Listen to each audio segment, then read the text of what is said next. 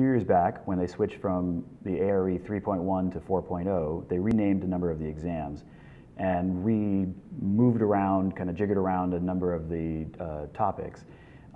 This exam, Programming, Planning, and Practice, used to be called Pre-Design. They changed the name because they changed the focus a little bit to being beyond just what happens before the start of a project, but to include the whole sort of decision-making process at the beginning of a project.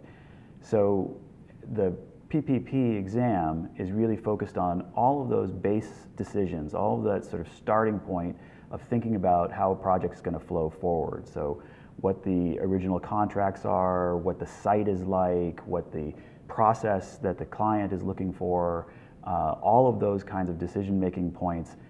Not really about the final details, that shows up in other exams, but those things that will sort of shape the base design, the program, and the sort of site analysis issues. One of the things this means is that PPP actually has quite a bit of overlap with Construction Documents and Services exam and also with the Site Planning exam, both of which have pretty strong components of that early decision-making aspects.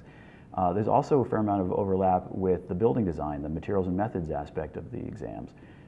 When you talk about soils and other sort of foundation issues, things like that. PPP is one of those sort of funny ones. It's kind of a catch-all, and in many ways it's an exam that makes sense to do either at the end or at the beginning, because studying for this exam will overlap with so many of the other exams that it's either a good way to sort of start off the process, or it's a good way to close out because you've already done so much of the studying.